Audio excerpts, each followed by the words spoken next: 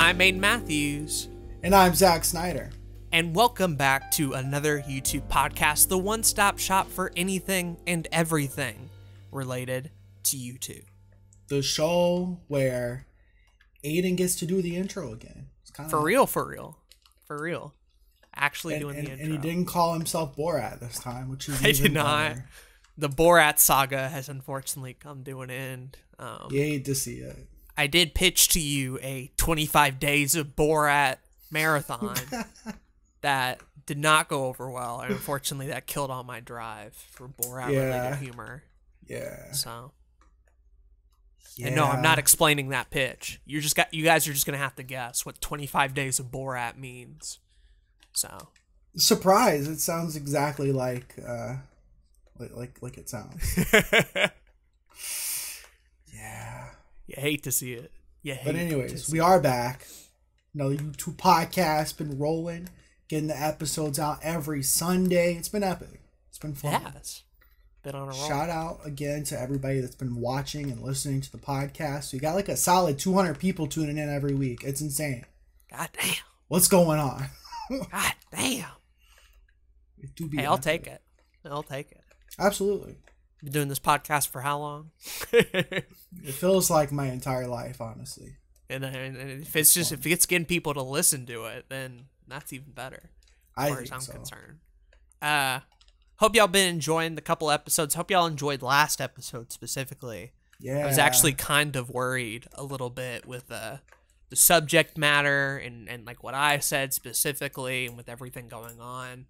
That could have gone poorly. And I'm glad that for the most part, actually 100%, like I don't think we've gotten any ill word.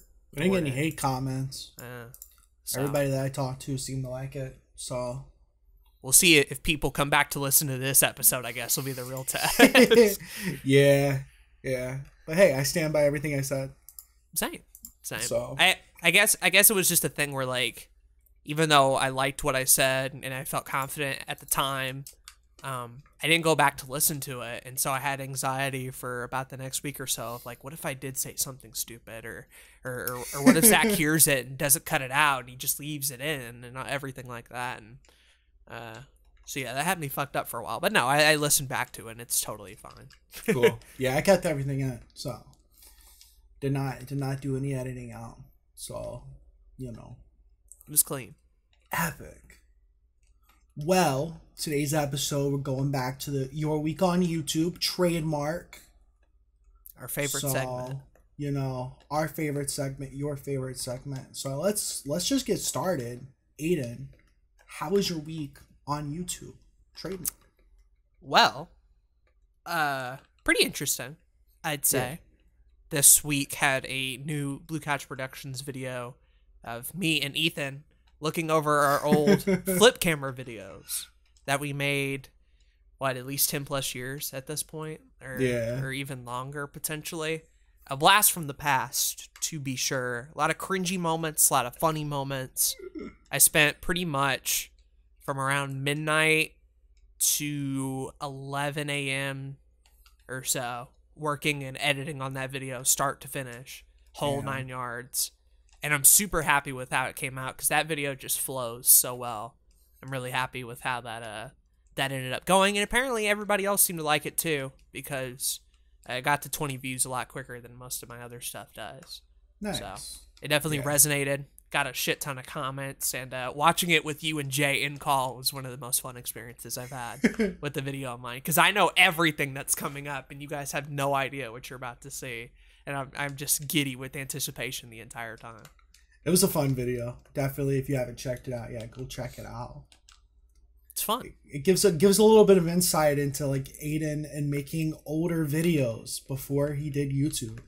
Yeah. And it's it's a treat to be sure. Well, I mean, we talked about that sort of stuff on the podcast, and I had mentioned it before. But there was no like real visual way to see all that because all those videos were locked away to that flip camera and none of them were ever uploaded online. So for you all to be able to see that what I was talking about actually did happen and was real and was just as bad as I said. Yeah, I meant every word of it. And I still stand by the message of that video being like, look, we all start from somewhere, and no matter how bad you are when you start, if you keep going with it and keep improving week to week, you can get as good as you want, and those old videos won't even matter anymore, and they'll just be funny to look back on. Absolutely.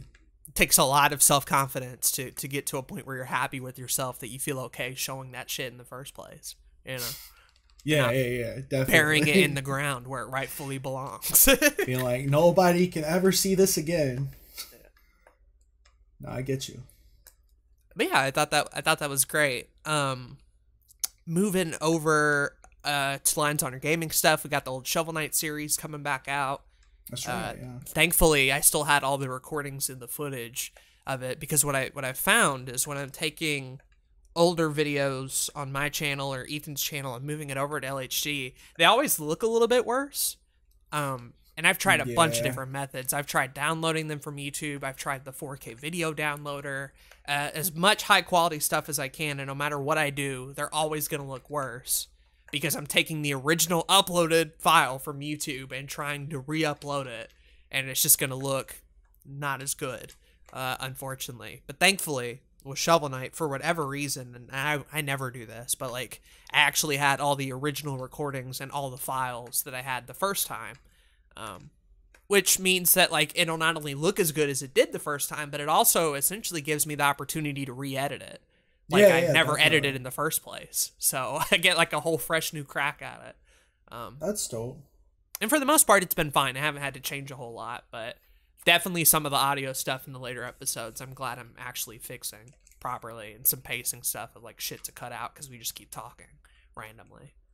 Yeah, it's been proven that if you like download a video that you uploaded on YouTube like a bunch of times, like, it just continuously gets worse because of like YouTube codecs and compression and all kinds of other shit. I think it makes sense.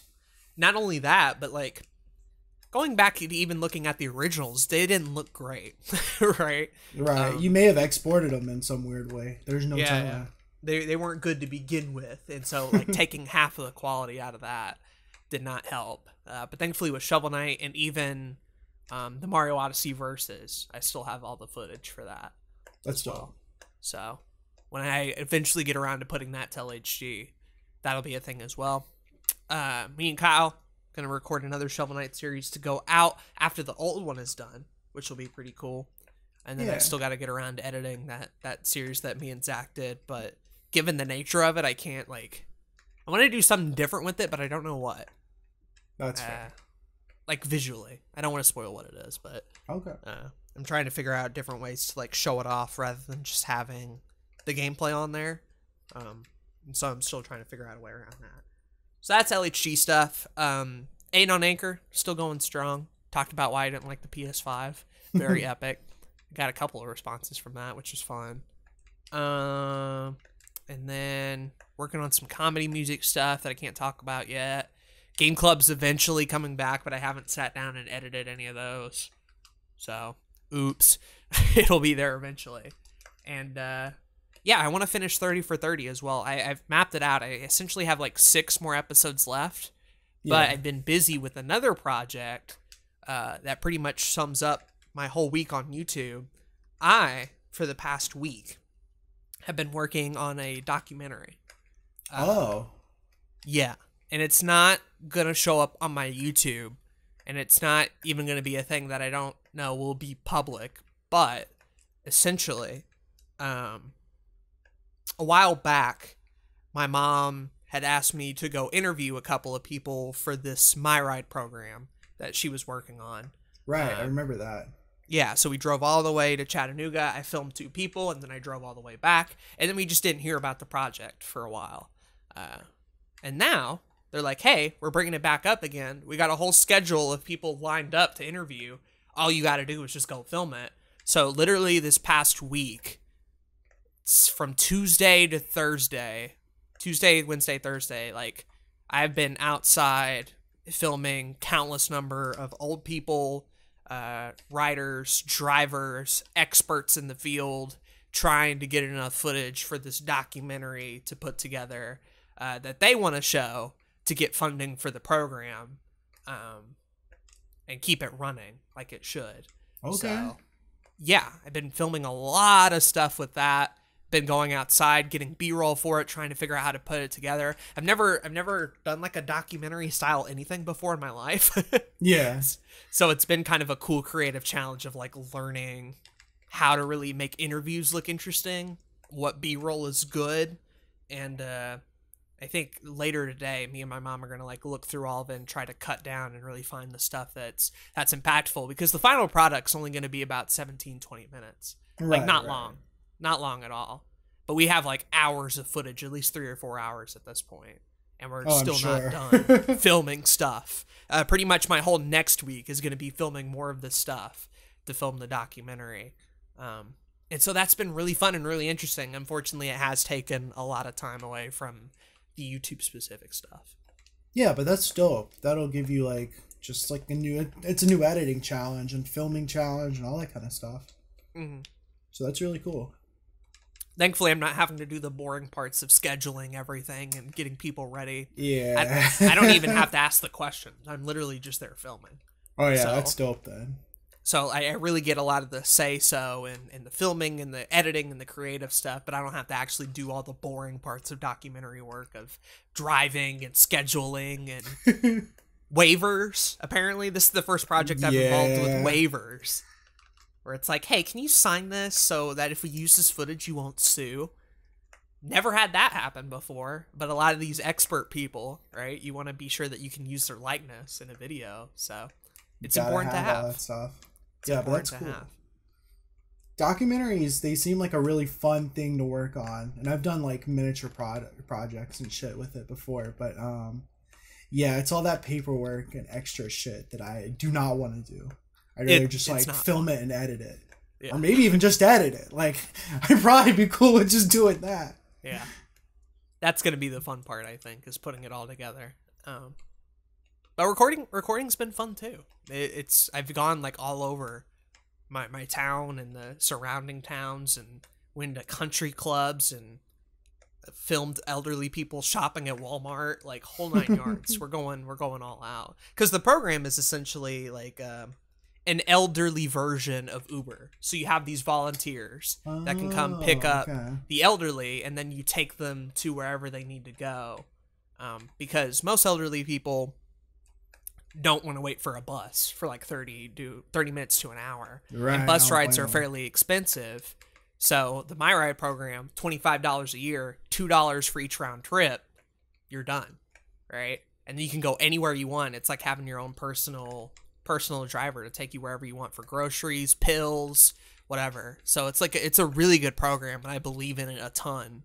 And that's really helped like getting people who are also passionate about it and telling stories about it has been the key. Because we're trying to get the humanistic stuff too, and not just, please tell me about the paperwork details of how the program, like that shit's boring. Yeah, for sure. You want to get that real experience with it. But people, the main thing I learned from doing this is interviewing so many people. When the camera comes on, people turn into robots. Yeah.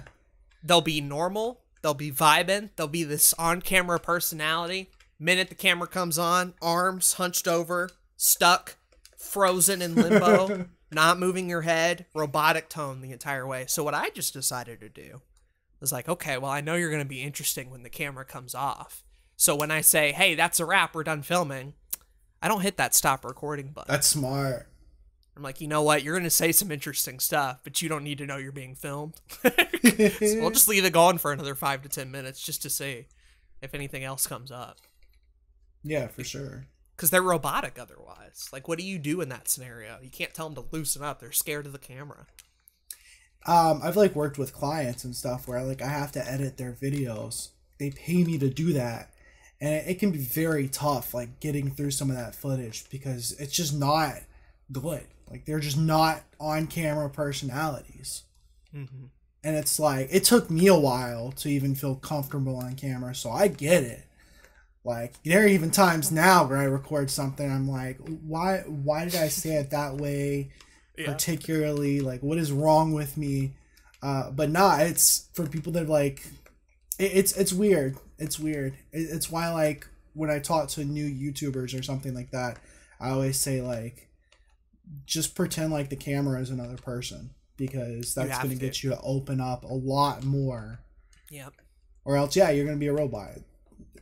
And even now, I'm trying to lean away from like informative reading a Wikipedia page and then trying to squeeze more and more of that like personality wacky shit. Yeah, but it's just finding a balance, honestly. Definitely.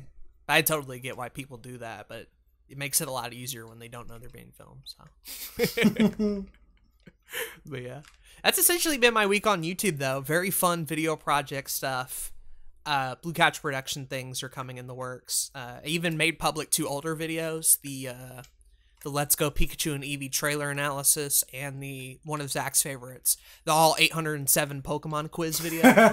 Okay, epic. So not only are they both public, but they have brand new thumbnails and shit attached to them as well. Okay. So, I haven't advertised it anywhere, but they're up now. Just because I watched them back and I'm like, this fits what I do now. There's no reason to keep this unlisted. So that's dope. They're there. Yeah. I want to do that more with my older content that I actually really like, but it's just a matter of like sitting through the 262 videos in the playlist and actually watching it. Yeah, that's always the rough part. Oh, this Pokemon quiz challenge thumbnail. Go hard. I love the fuck out of that. You do? Yeah. The Pikachu and Eevee trailer went pretty good too. Yeah. They're both really good. I fucked around with both for a solid hour or 2. But yeah, that's been my week on YouTube. Been epic. How has your week been, Zachary?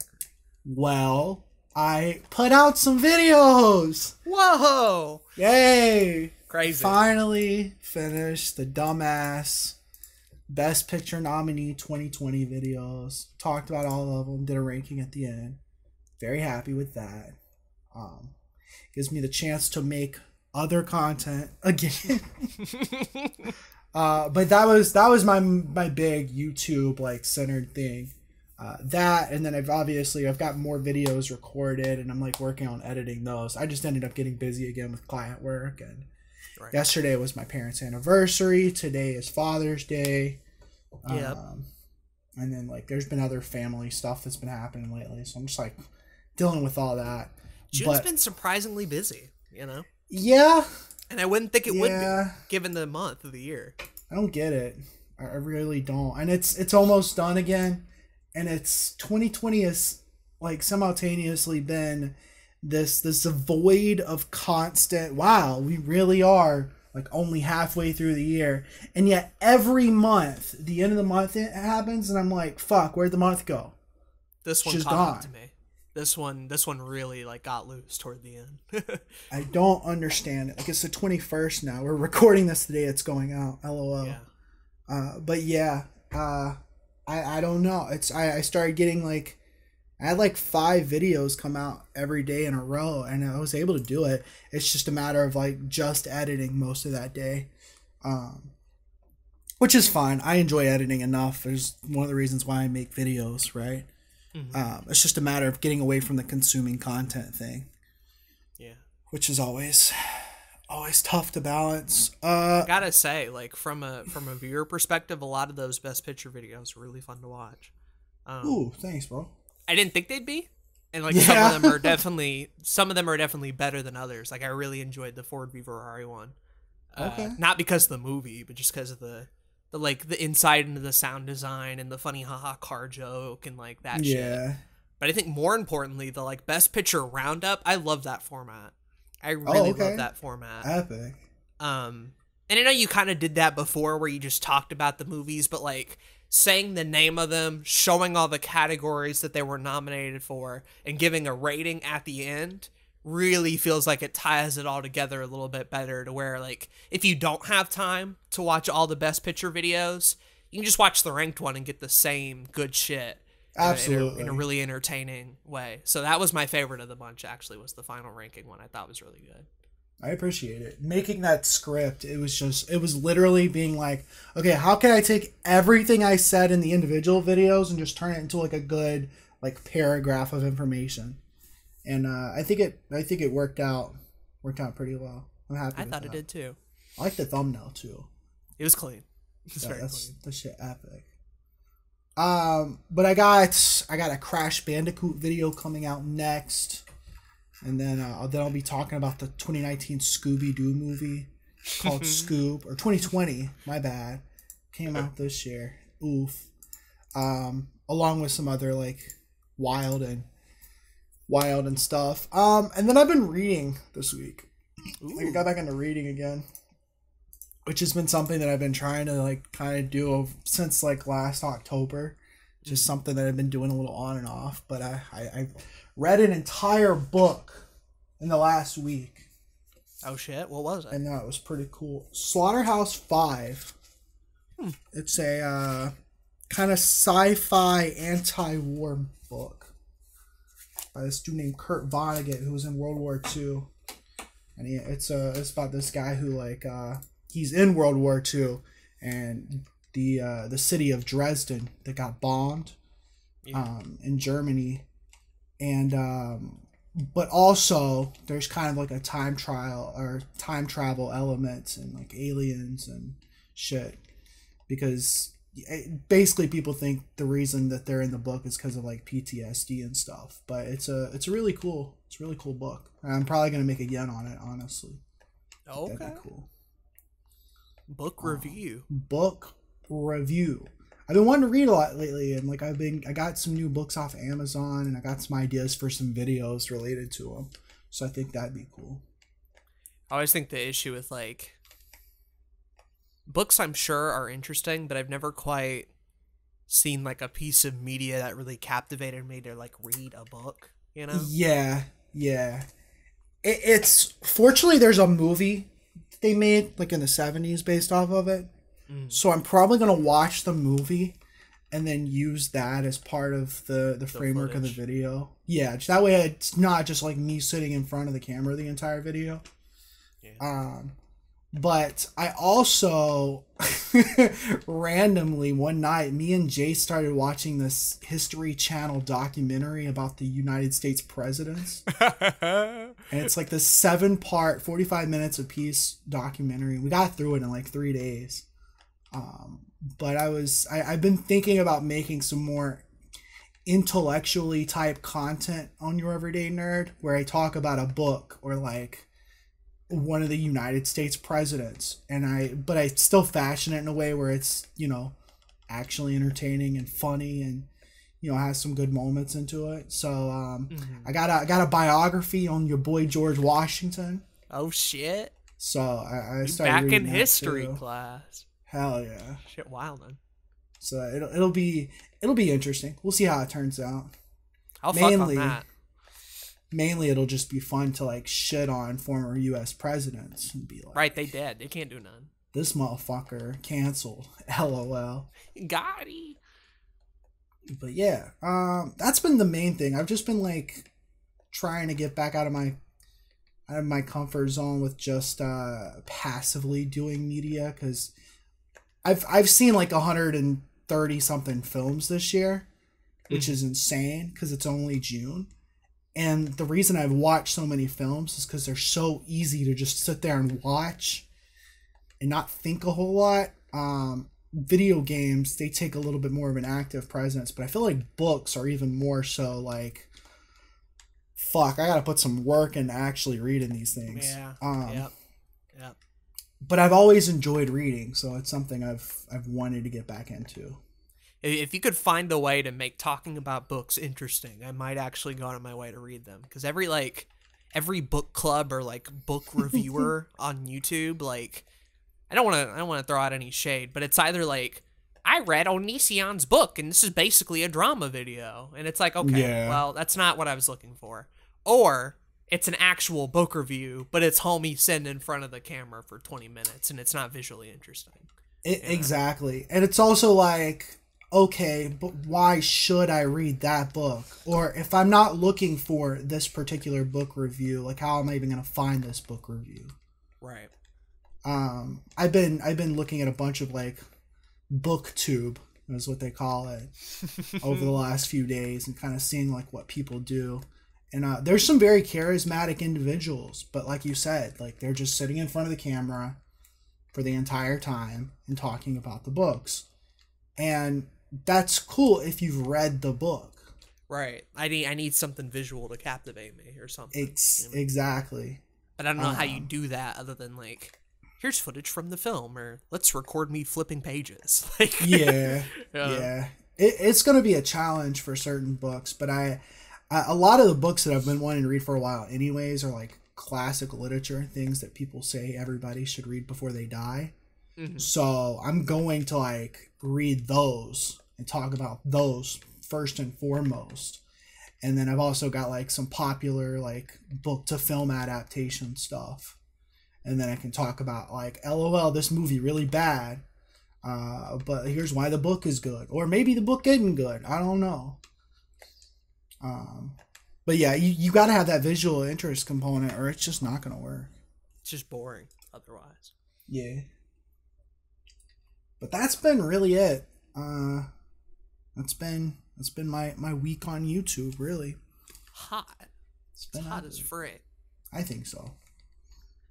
And thus concludes another epic episode of your week on YouTube. Hope you got a lot out of that. Next week, it's going to be really fun. You know what we're doing for the next episode? What we doing? Channel reviews. Oh, shit. Went on Twitter and went, hey, we're doing channel reviews. For real. We're doing channel reviews. We're done talking about it. We're actually going to get it. And I don't know if you checked out the replies. There's a good bit. We got some channels. I think how we're going to do it, and don't quote me on this, but I think how we're going to do it is we're going to have to cover multiple channels in one video. I assume so, yeah. Because we can't talk about one homie channel for 2 hours. So no, I wouldn't want to either. We're going to be doing a good bit of those in the reply to that tweet first. And then after that, if you guys want to be added to the list or you have any more, leave comments on this video. Or email us at anotherYTpodcast@gmail.com if you want your channel to be reviewed. We're going to go in depth. It's not going to be like, haha, funny channel, okay. Like, we're going to actually give you guys some down-to-earth advice and criticism and pros, cons, all that sort of stuff. And I'm so excited to finally be doing them. Me too. That'll be really epic. So, next episode will be channel review round 1, I guess, or whatever Zach decides to call it. I won't steal the title from him this time. I'm going to let him come up with whatever creative juices he wants. But that'll be hype. Yeah. It'll be fun. Got some interesting channels that's already said something in that little thread. Most of them are people in our Discord and shit. Mm-hmm. So like I've seen their channels before, so it'll be fun. Kind of give them a little review. You didn't get Logan, unfortunately. I was really hoping Logan would have hit us up, but it didn't work out. You hate to see it. You really do. But yeah, that's been pretty much it. If you have any questions, any suggestions, if you want to have your channel reviewed, hit up the comment, hit up the email, anotherYTpodcast@gmail.com. We have yet to get an email in that inbox. So one day. Whoever is the first email, I'm not going to promise you get anything, but we will greatly appreciate it. Yeah, you could be the first. That's a title worthy in and of itself. I think so. But Dope. I guess with all that being said, I've been Zach. And I've been Aden. And thank you for listening to this episode of Another YouTube Podcast. Bye-bye. Bye, bitches. Damn. I didn't have to go hard. I didn't have to go that hard. I'm sorry.